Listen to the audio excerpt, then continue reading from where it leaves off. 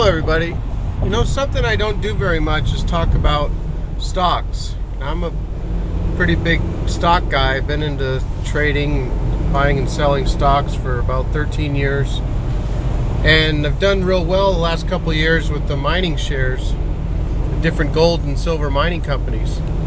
So I have one stock that I would like to mention that's worth looking at if you're interested in stocks, or if you want to check out a few mining companies.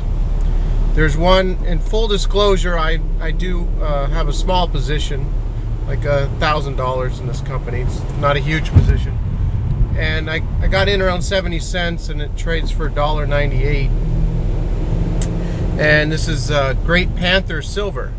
They got $10 million in the bank, and they're on track to produce about 2.3 million ounces this year at a cost of about $6 to $7 an ounce.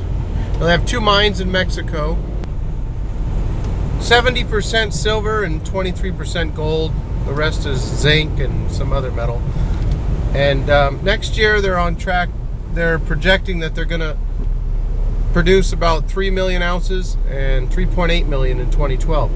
And as things become more efficient, the cost goes down. Next year they're looking at $5 to pull an ounce of silver out of the ground, and $4 the year after. Now, there's a lot of risk in stocks, in mining companies, especially Mexico. With you have the problems with the drug lords and geopolitical issues and things where the government may want to take some royalties on things like that. But aside from those things, the higher the risk, the more the reward. So the one great thing about having mining stock, shares in a mining company, is the leverage. If we'll make some easy numbers here. If it costs a company $10 to take an ounce of silver out of the ground, and silver's at $20 an ounce, they're making $10 on every ounce they pull out. Now, if silver goes up by $10, goes from $20 to $30 an ounce, the physical metal you may own has gone up 50%.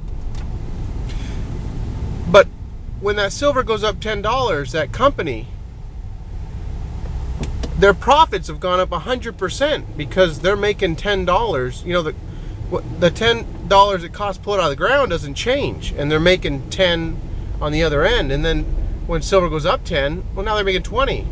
So their profits double 100% when the physical metal only has to go up 50%. So you got huge leverage by owning the miners. Now, in mentioning this company, Great Panther Silver, I in no way am trying to say it's a great time to get in or anything like that. It could very well drop. It's at $1.98. It could very well drop to $1.40. It could drop 20%, 30%. It's just something to look at, because this company has great growth potential, and they got $10 million in the bank, and everything's being funded by cash flow right now.